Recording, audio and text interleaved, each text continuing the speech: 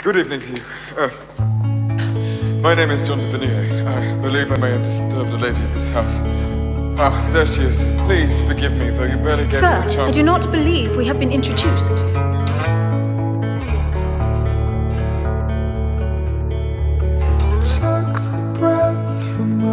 He is engaged, you know. Mr. Beresford's daughter. The carriage maker. He might have set his sights a little higher.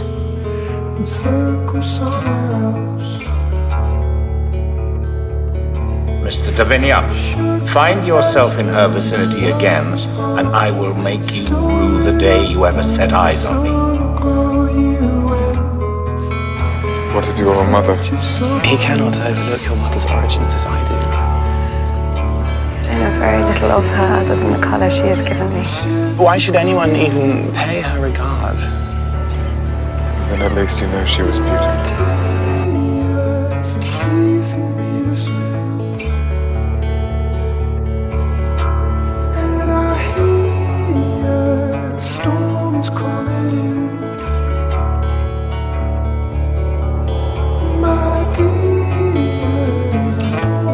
I could fall in love with such a man, Dido.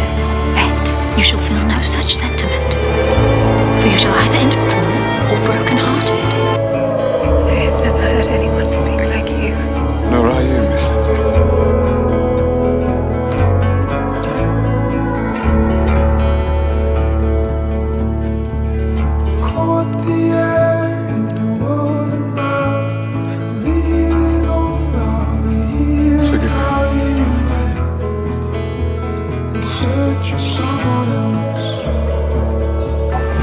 I am to marry Mr. Ashford.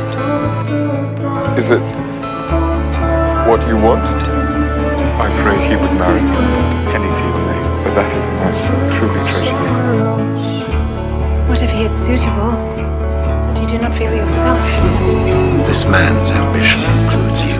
You will endure shame and risk your position for a man without name, who will sully yours and drag your reputation into the gutter. I take great offense at your summation of my character, without ever even taking a moment to know me. You do know there is a lady in Belle's size who is waiting to be your wife. No, I have an ambitious heart in Belle's size. Like you, assumes that wealth and reputation are all that life depends on, and despises love as though it were the devil's own creation. Love! You claim love! Yes! Yes! I love her! I love her with every breath I breathe! Go, John.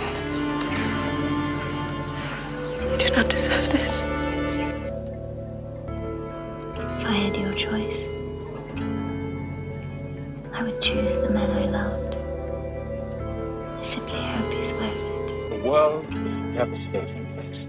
You must learn to protect your emotions if you wish to prevent matters both of law and love from devastating you. My greatest misfortune would be to marry into a family who would carry me as their shame. You will pardon me for wanting a husband who feels forgiveness of my bloodline is both unnecessary and without grace. Not changed my mind. She is to marry a gentleman. And Mr. Davinia is not a gentleman. He is indeed. My affections are with him, Papa. I wish for nothing, if not to be his wife. Can it be true that you would be my wife? Because I cannot conceive of a life without you.